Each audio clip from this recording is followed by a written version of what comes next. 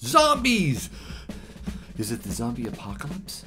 No, but there will be a zombie collapse soon.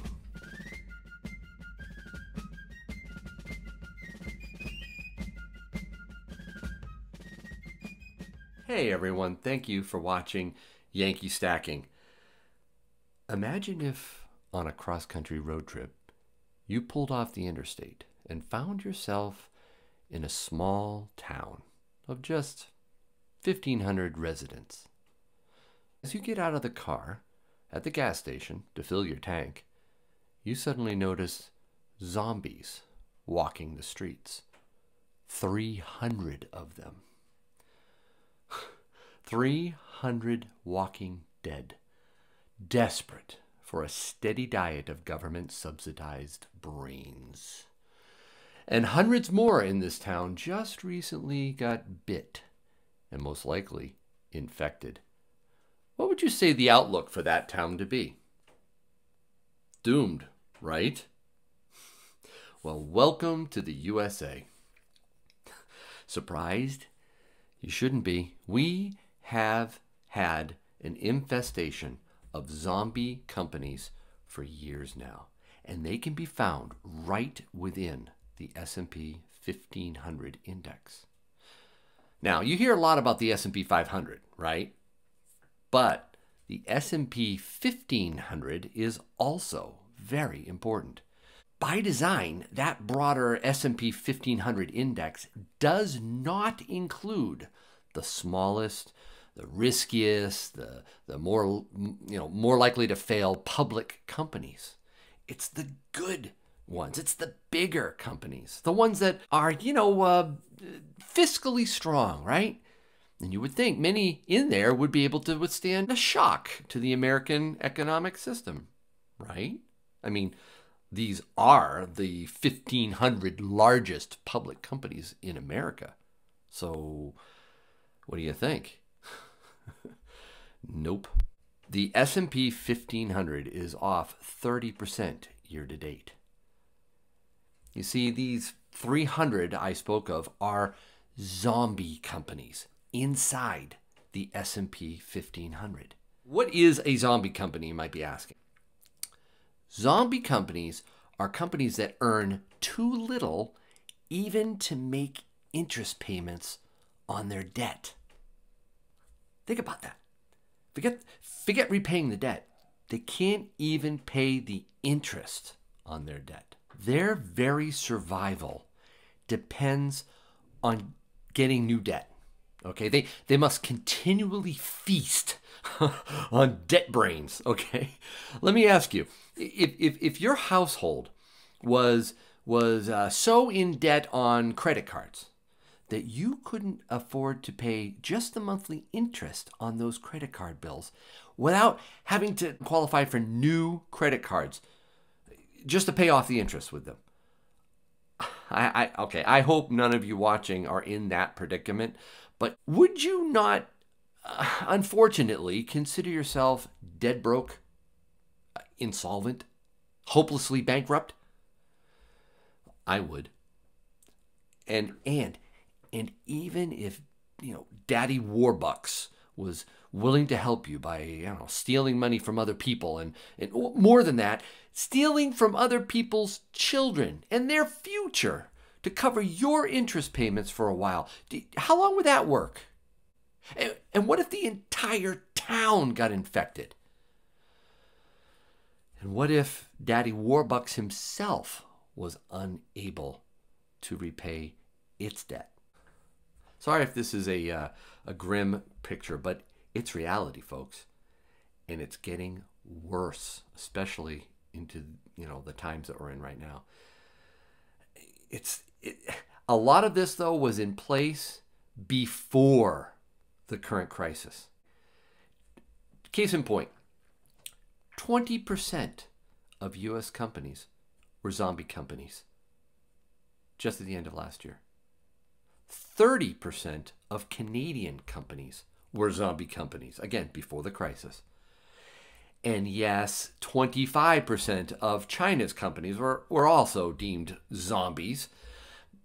But remember now, the Chinese, they had something going for them too. They had savings, they had manufacturing, they had the ability to dump their treasuries, our IOUs to them and find other consumers for their goods. But you can see all the zombie companies in place up until this crisis. Guys, the zombie companies doubled over the last 10 years. I can't really wrap my brain, no pun intended, around, the reason why we would put up with this. A crazy paradigm where debt-laden companies could never fail. Price and earnings had no correlation. Easy money from the Fed flooded our economy. And corporate stock buybacks, they were the ones that drove the U.S. market to all-time highs. It wasn't the individual investor that did it. It was corporations with their buybacks due to cheap money. It's like the markets thought the companies that were in this predicament could never die. Unlike the good old days, when cash flow, all right, that was the lifeblood of companies, all right? And if cash flows didn't keep up with, your debt payments, you died. You went into bankruptcy. But nope, not today. Private traded companies like, WeWork or Tesla, Uber, Lyft, you name it, they just keep burning cash. And the banks kept lending to them over and over. It's crazy. In fact, did you know that Boeing didn't sell a single plane in January this year? Zero. That hadn't happened since 1962. And that was before this medical crisis hit our shores. Before. Yet, Boeing back then, they had absolutely no problem in getting another $12 billion in capital. And now, of course, they're going to probably get a massive bailout. Who knows? The government might even take them over completely. Frankly, undead companies should die. They're always bad for our economy. They draw capital and resources away from healthy companies. That's maybe as few as there are, but the healthy ones, strong companies that actually generate earnings and profits. I'm just frustrated, guys, because we had ample warning on this, people. And this may be a Yankee rant, and I apologize if it is, but think about it. Just prior to the dot-com collapse of 2000 and the hundreds of bankruptcies that followed, 9% of the S&P 1500 were zombie companies. All right, 2000. Just prior to the financial crisis in 2008 and the hundreds of bankruptcies that followed that, 12% of the S&P 1500 were zombie companies. And right now, well, last I checked, I should say, it's 20%. I mean, it could be 30%, 40% soon. We saw the threat. Shoot, I think there was I'm going to put this quote up. Scott Minerd, a chairman of Guggenheim Investments. He's also the member of the New York Fed's Investor Advisory Committee. So he knows what he's talking about, right? He warned about these zombie companies, again, before this present crisis. He said, and I quote, "We are either moving into a completely new paradigm or the speculative energy in the market is completely out of control. I think it's the latter. I have said before that we have entered the silly season, but I stand corrected. We are in the ludicrous season." Ludicrous. That was right. In fact, the chart of corporate debt could be found under dictionary.com's definition of ludicrous. I've shown this before, but look at the growth of BBB rated or junk rated bonds by companies since the Great Recession. Look at that. We didn't learn any lessons. And if times were ludicrous last year, how about now? I mean, come on. I just got back from getting some takeout from my local restaurant that we frequent. The whole family loves to go to this particular restaurant. The parking lot's empty. I feel bad for her. She's doing as best as she can. She's doing takeout. We grabbed some food from her. I asked her, how's it going? Oh, it's not good. It's really bad. And then she thanked me that we came and bought some food. This is like a dystopian reality, all right? We're witnessing this stuff. It's shocking, right? Deserted airports, empty trains, shuttered restaurants, signs like this that I got when I went with Mrs. Yankee to the supermarket just to pick up a few things. Who thought you'd see that posted in your supermarket? Well, maybe the preppers did. This is really bad. And I have to think, how can our zombie infestation not spike way up over the next few months?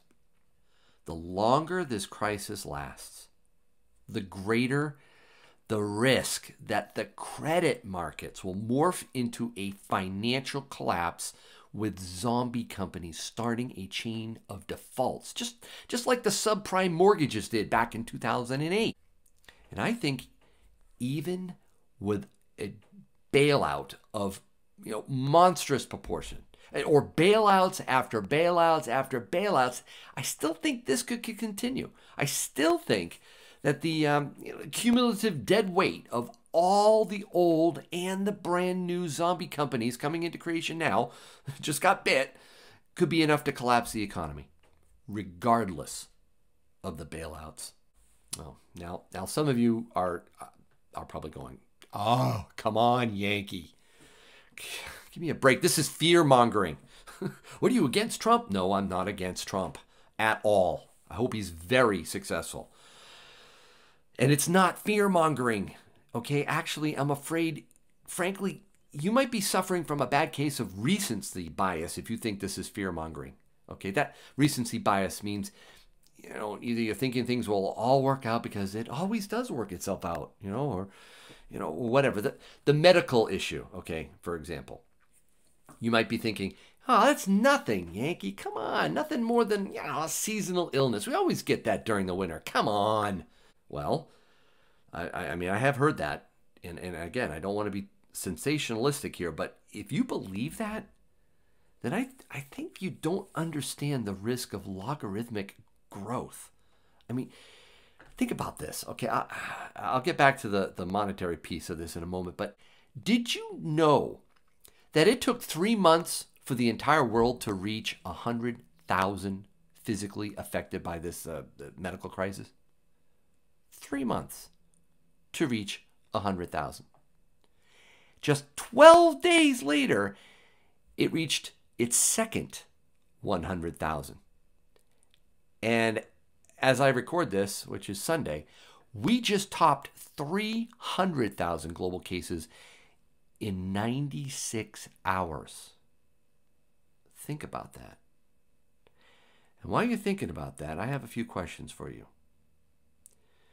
For you 401k and market watchers, if this medical crisis continues and markets plummet for, another 10 to 20% down, let's say, will we see everyone rushing for the door? Market-wise, will everyone rush to the door to get out? And mind you, it's a very small door. I bet few watching this video right now have actually experienced what it's like when your sell order can't be filled.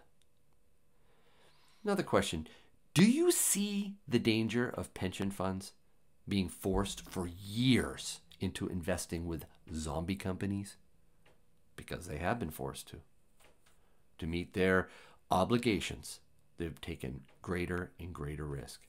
And do you see the danger of supply lines being cut off and manufacturers suspending production? That's a big threat, people. The supply chain. Let's pray that does not get interrupted. Another question, do you see the pressure that's building on interest rates to spike? Remember, market forces with repos not too long ago were pricing overnight loans at 10%. That was at the end of last year, or September, I think it was. They wanted 10%. The Fed had to step in big time with QE that wasn't QE at that point. Will the latest flow of liquidity into the system by the Fed be enough to hold those interest rates down? That's a big question. And will all the many trillions and trillions and trillions and trillions of currency creation launch stagflation? That's the curse of rising costs during a recession. And finally, will our dollar collapse under the weight of the coming mother of all bailouts? Because we are just going to inflate our dollar to oblivion. I don't know. Who knows, right? I don't have a crystal ball. I can't see into the future. I wish I could, but I can't.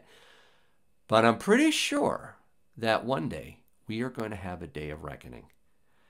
Maybe it's sooner than ever before now. But regardless, I believe that zombies will lead the way. Well, thanks again for watching Yankee Stacking. I appreciate this great community. And as always, I hope your day is A-OK.